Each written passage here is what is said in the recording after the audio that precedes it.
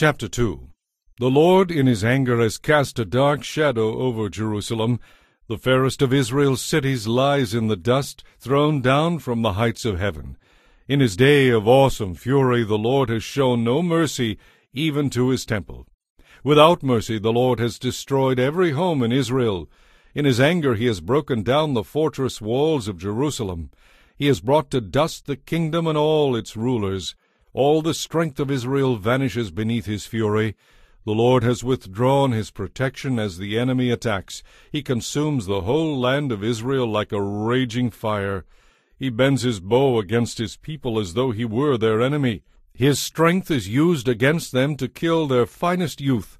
His fury is poured out like fire on beautiful Jerusalem. Yes, the Lord has vanquished Israel like an enemy. He has destroyed her forts and palaces. He has brought unending sorrow and tears to Jerusalem. He has broken down his temple as though it were merely a garden shelter. The Lord has blotted out all memory of the holy festivals and Sabbath days. Kings and priests fall together before his anger. The Lord has rejected his own altar. He despises his own sanctuary. He has given Jerusalem's palaces to her enemies. They shout in the Lord's temple as though it were a day of celebration. The Lord was determined to destroy the walls of Jerusalem. He made careful plans for their destruction. Then he went ahead and did it. Therefore the ramparts and walls have fallen down before him. Jerusalem's gates have sunk into the ground. All their locks and bars are destroyed, for he has smashed them. Her kings and princes have been exiled to distant lands. The law is no more. Her prophets receive no more visions from the Lord. The leaders of Jerusalem sit on the ground in silence, clothed in sackcloth. They throw dust on their heads in sorrow and despair. The young women of Jerusalem hang their heads in shame. I have cried until the tears no longer come. My heart is broken, my spirit poured out, as I see what has happened to my people. Little children and tiny babies are fainting and dying in the streets. "Mama, we want food," they cry, and then collapse in their mother's arms. Their lives ebb away like the life of a warrior wounded in battle. In all the world has there ever been such sorrow? O daughter of Jerusalem, to what can I compare your anguish? O virgin daughter of Zion, how can I comfort you? For your wound is as deep as the sea. Who can heal you?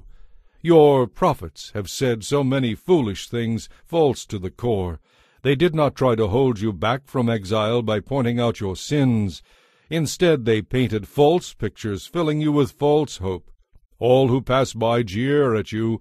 They scoff and insult Jerusalem, saying, "Is this the city called most beautiful in all the world, and joy of all the earth?" All your enemies deride you. They scoff and grind their teeth and say, "We have destroyed her at last. Long have we awaited this day, and it is finally here." But it is the Lord who did it, just as he warned. He has fulfilled the promises of disaster he made long ago. He has destroyed Jerusalem without mercy, and caused her enemies to rejoice over her and boast of their power. Cry aloud before the Lord, O walls of Jerusalem. Let your tears flow like a river. Give yourselves no rest from weeping day or night. Rise during the night and cry out. Pour out your hearts like water to the Lord. Lift up your hands to him in prayer. Plead for your children as they faint with hunger in the streets. O Lord, think about this, Jerusalem cries. You are doing this to your own people. Should mothers eat their little children, those they once bounced on their knees? Should priests and prophets die within the Lord's temple?